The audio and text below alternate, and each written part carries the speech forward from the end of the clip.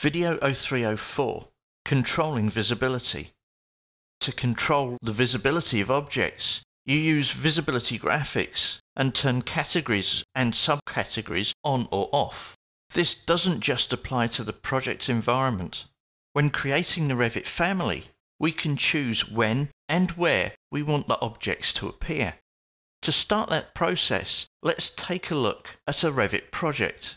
From your Chapter 3 folder, open the file Chapter 3 Architecture. As you can see from this example, we have a very basic file, 4 walls and 2 doors. We're currently displaying this view in coarse level of detail.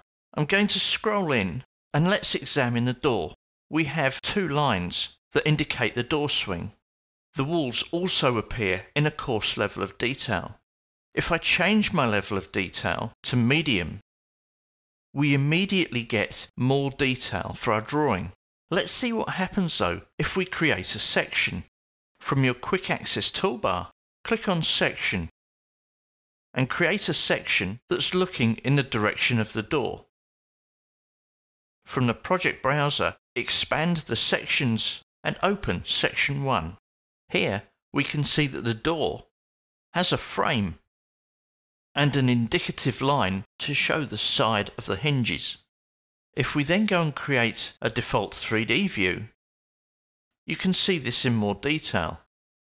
We have a door frame and we have a door panel, but those elements aren't visible back in the plan view, even at fine level of detail.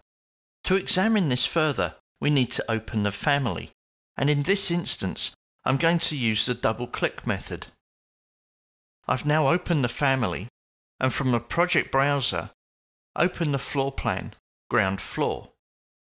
In this view, we've got several things going on. The reference planes and the dimensions are hindering what I can actually look at. So from your View tab, click on Visibility Graphics, and under Annotation Categories, turn off Dimensions, Reference Lines, Reference Planes, and Levels. We could have unticked the Show Annotation categories in this view. Click on OK. We can now see the host wall and the elements that make up this door.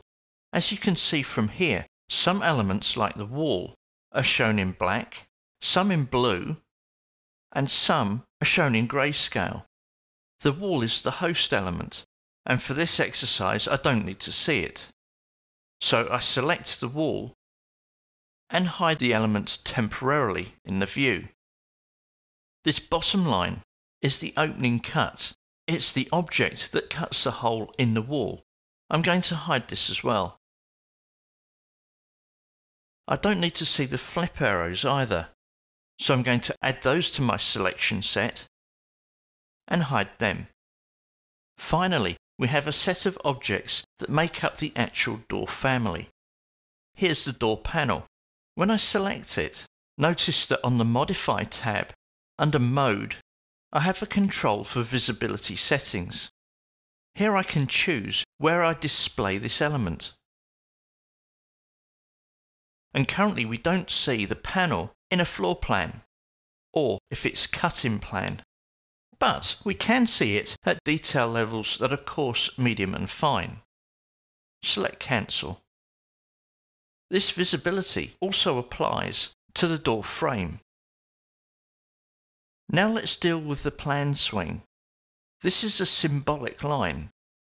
This means that this line will only display in a plan view. Even though it's a symbolic line, we can still alter its visibility settings.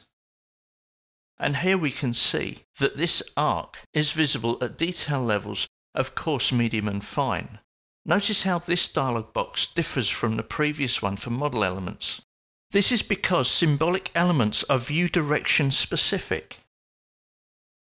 When I select one of the other symbolic lines, however, like that of the door panel, and click on Visibility Settings, we can see that this particular line is only visible at medium and fine levels of detail. So you can see from here, this is another area that needs careful consideration and planning. For consistency, we need all our doors, or our taps, or our light fixtures to be created in the same way, consistently.